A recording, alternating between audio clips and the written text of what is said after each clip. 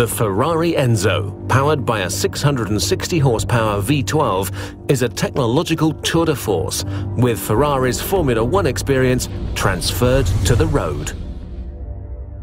To drive a Ferrari Enzo is a special honor for me, for sure, because I think that's a car who's looking incredible and it's a big history to the car.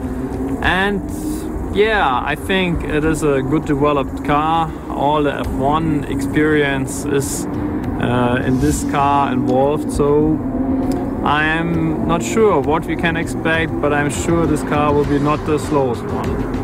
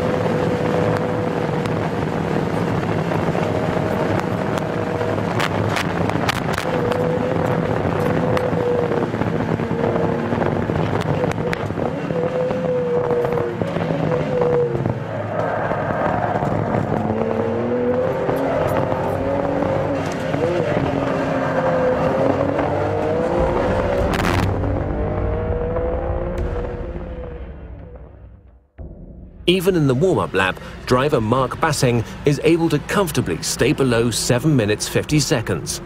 The lap of the Enzo was quite good, especially the F1 shifting between the steering wheel. This car is good for left foot braking. You have the hands all the time on the steering wheel. You can be concentrated a little bit more on the track if you have a normal H-pattern gearbox. The only thing was that electronic dampers, they are a little bit too hot during the lap, so we're losing the damping in the first lap. And I think that's a problem of overheating. I think we will sort that out. But instead of these, the lap time was really good.